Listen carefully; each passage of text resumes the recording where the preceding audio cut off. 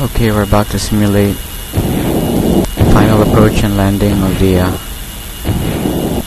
Space Shuttle Atlantis at the Kennedy Space Center in Florida.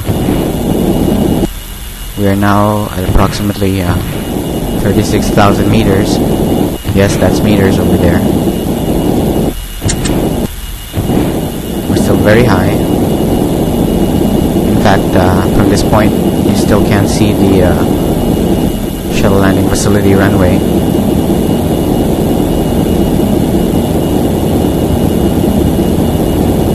I'm actually trying to keep the nose up so that I can conserve some airspeed, because the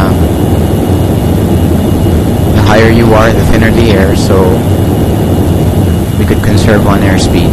We need airspeed during the last few minutes of the approach, because we're not actually going to land directly onto the runway from this direction. You can now see the runway over there, down at the bottom of the screen. In the middle of this, of the bottom of the screen, you can see the VAB, or the VAB, the Vehicle Assembly Building.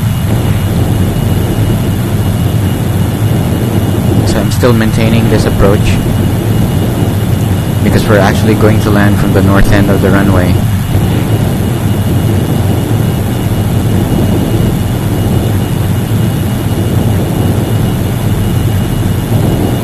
We're basically going to trace an imaginary circle or helix called the HAC, or HAC, so that we could be guided in our banking towards the left. It's an almost 200 degree turn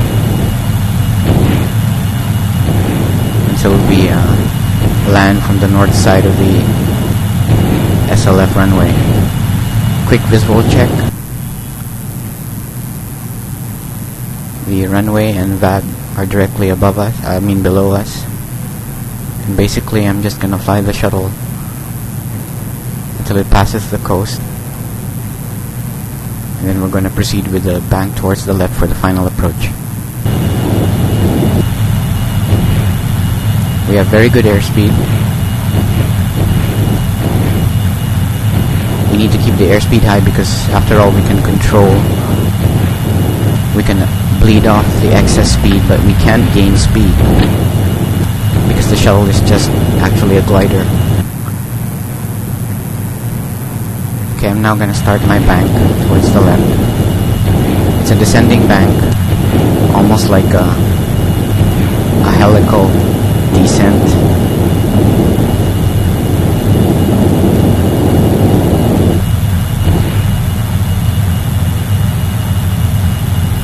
Okay, we have good airspeed. Quick visual check. Okay. We're now doing the bank towards the runway. Visual check, confirming a good bank. We should be now at right angles with the runway.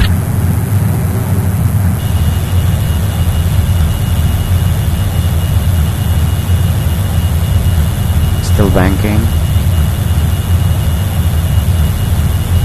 and we're in a very good position here for the approach. We're a bit too high, but since we lost a lot of airspeed, that is good. I'm just gonna align a bit here, and in a few seconds from now you're gonna be hearing the call-outs. The altitude call-outs will be in meters, not feet. Still trying to struggle aligning it. Yes, again, I know airspeed is high, but we could control it with the air brakes. You're clear to land. Okay, extending the air brakes now. 2,500. Extending the air brakes.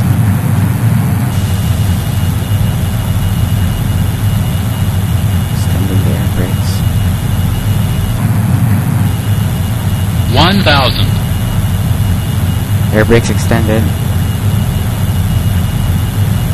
500, 400, 300, Gear should be down by now. 200, 100, 50, 40, 30, 20, 10. Maintain center line. Applying brakes. Although it's not simulated, the drogue chute should be out by now, as we are not simulating any crosswind.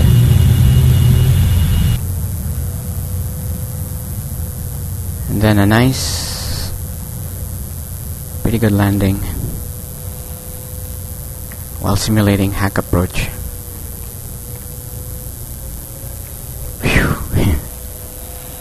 This has been your commander, Rodion, and I fly the space shuttle. Bye bye.